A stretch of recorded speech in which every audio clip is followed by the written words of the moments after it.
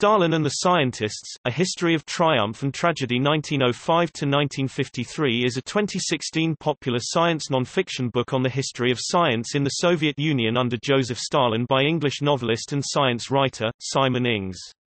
It is Ings' second non-fiction book, the first being The Eye, A Natural History 2007. He had previously published 8 novels. Stalin and the Scientists was longlisted for the 2016 Baillie Gifford Prize for Nonfiction.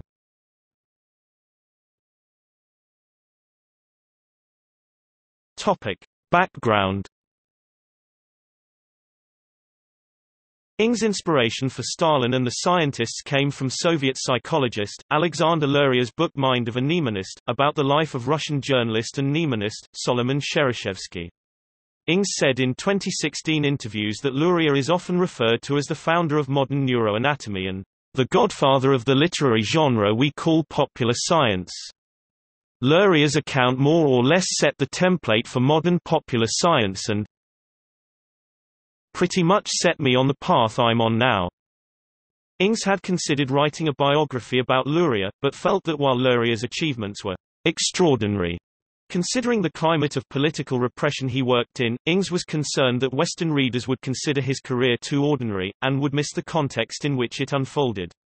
Ings' passion for popular science and the need to explain the context within which Luria and other Soviet scientists worked, changed what would have been a one-year, modest biography into a 5-year behemoth that burned through 3 editors, and, Ings added, nearly killed me.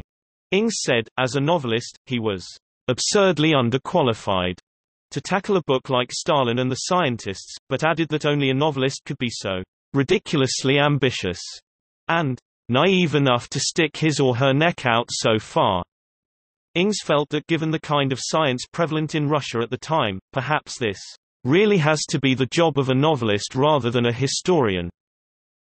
Responding to statements that this is the first history of Soviet science, Ings said, certainly no one's been foolish enough to attempt to tell the whole story of science under Stalin in a single volume, but be assured I didn't dig this entire thing single-handed from virgin ground.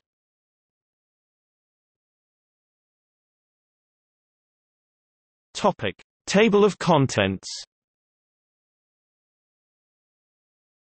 Preface. Prologue, Fuses 1856 to 1905. Part 1, Control 1905 to 1929.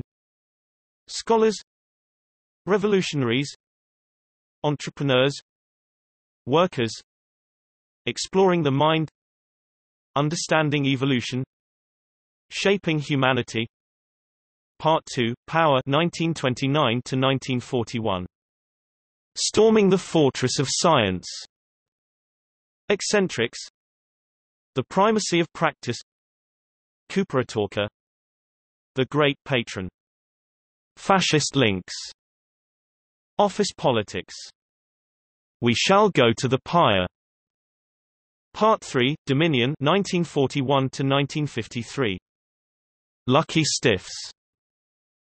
Can I Go to the Reactor? How Did Anyone Dare Insult Comrade Lysenko? Higher Nervous Activity. The Death Agony Was Horrible. Succession. Epilogue, Spoil.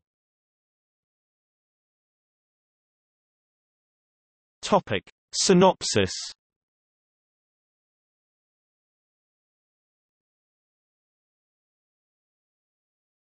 Topic: Reception.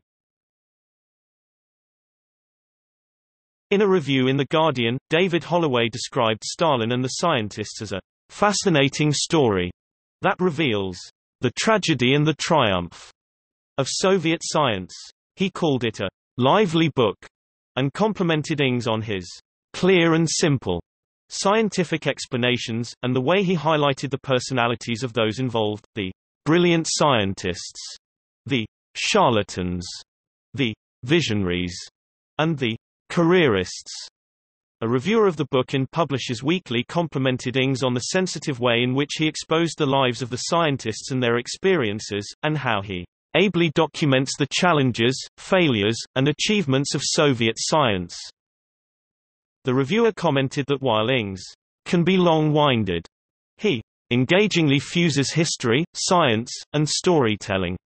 British historian and author Simon Sebag Montefiore wrote in the New York Times that Ings skillfully portrays the lives of the scientists of this period.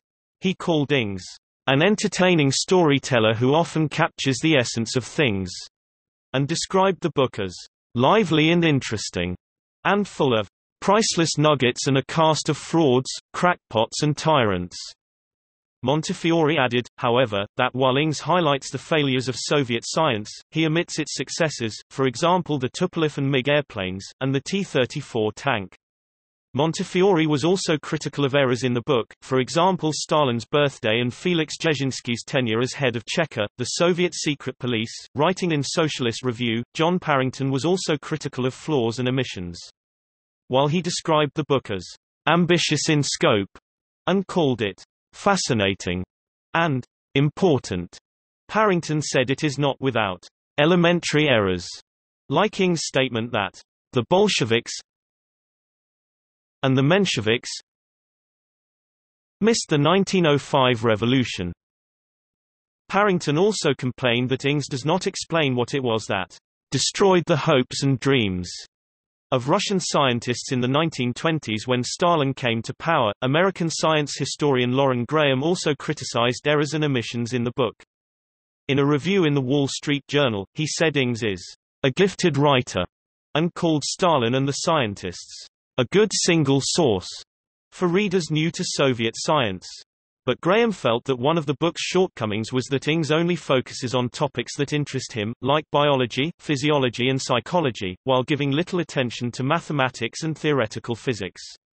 Graham also noted several incorrect or exaggerated statements in the book. For example, Alexei Gastev was a leading architect of Russia's industrialization program. Nikolai Bernstein invented cybernetics, and Stalin was the last in a long line of European philosopher kings. Graham concluded that the book is the result of an impressive amount of study and deserves attention, but a very critical form of attention.